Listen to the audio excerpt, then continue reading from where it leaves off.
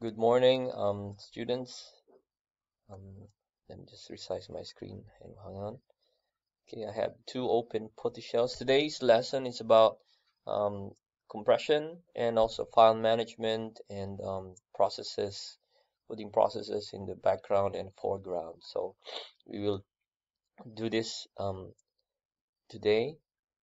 And well, the other day we talked about tar and GPIO, copy input output, and also the DD. So just a recap, tar, those three are for archiving purposes. So you can copy, you can back up a file. And also the other day I asked you, not introduced, I asked you to use gzip and bzip2 to use in replace of tar and CPIO. Now, another thing about gzip and bzip2, they are actually different from tar and CPIO and DD.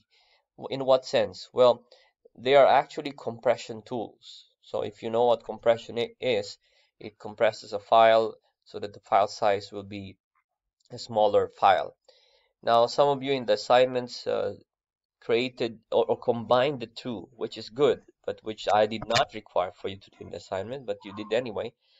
Um, you can combine the two so that you can create an archive, and at the same time that archive will be compressed. Now, according to um, the notes that I've read, bzip2 has more compression or compresses the file with smaller file size. So let's just see what I have here. Go to root, and I have, oh, I don't have file right there. Let's see, touch nano file 1.txt, and say quick brown fox jumps over the fence. Okay, quick brown fox jumps over the fence. Okay, then I'll save that one, and I'll look at the file size. It's 84. Okay, so if you want to archive that, of course you definitely use star or CPIO, but I want to compress it only. So I will say gzip and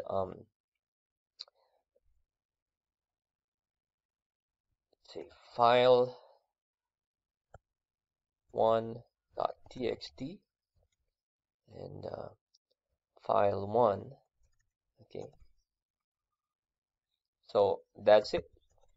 Okay, what it will do is it will create a compressed file of the file 1.txt, and at the same time it replaces that, so it's not there anymore.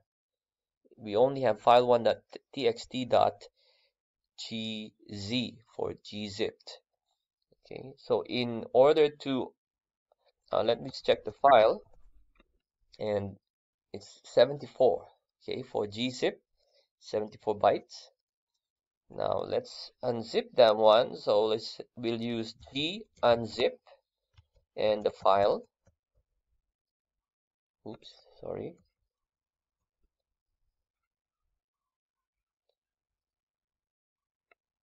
Something's wrong here.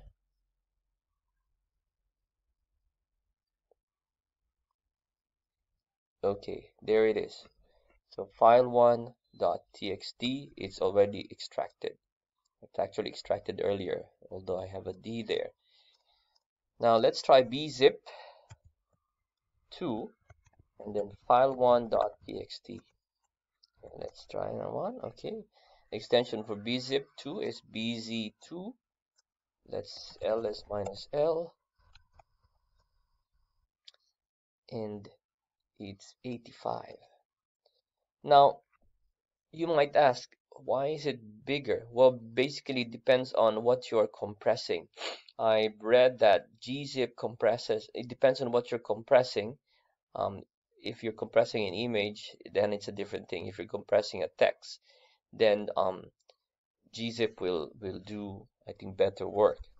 But again, you have to check at the options. So for example, man bzip2, you have to check at the options, what you have, how you compress those files. The basic thing here is you know that these two files, or these two programs, not files, are used for compression. Okay, now combining the two, which some of you had done already. Wait a minute, let's unzip that first. B unzip 2 and then file 1, and there it is. Now it's unzipped. Okay, so to zip, gzip and bzip2, those are the two commands. To unzip, you say g unzip or b unzipped 2 if you're using bzip2, as easy as that. Like I said, you can combine the two commands, which you already did. Some of you did. That how do you combine these two, the commands, the archiving commands and the compression commands? Well, it's very simple. So basically, let's do with the gzip first. So we'll use star, and then the first option is -z. Now this is the case. If you add -z or hyphen z, this tells tar that this archive will be using gzip utility or tool or command. And we add the normal options for tar, C, and F. We already discussed that in the previous one. Please have a look at it, man tar again. And then you specify the file, .tar.gz. Now you have to specify .gz, even though you have here .z, -z, you have to specify .gz. Next option is which file. So file1.txt, okay, ls, and there is your file. Okay,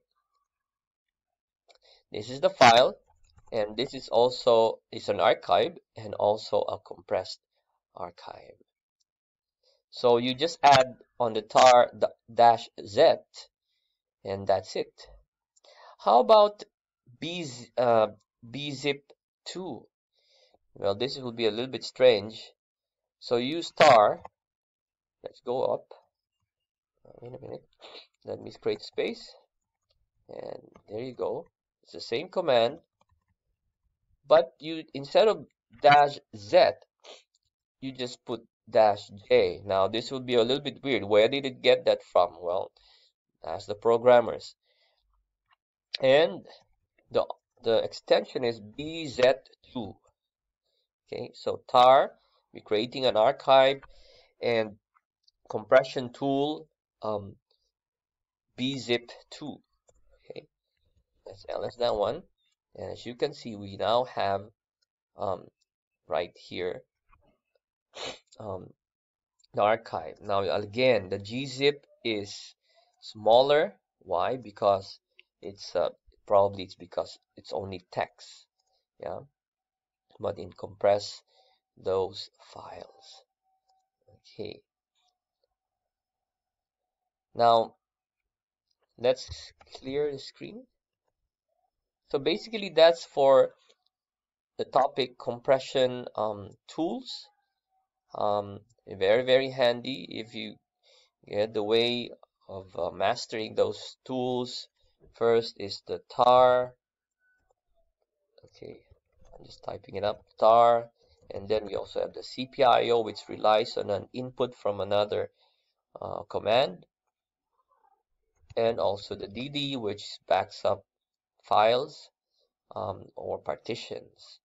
And we also touch gzip and also bzip2, and also we combine combined the two using tar minus zcf, and the file name that you want to tar, the file name that you want the file to be saved, and the files that you want to be saved in, compressed. Okay, so I'll see you in the next one. Our next topic is uh, putting jobs or processes in background and foreground.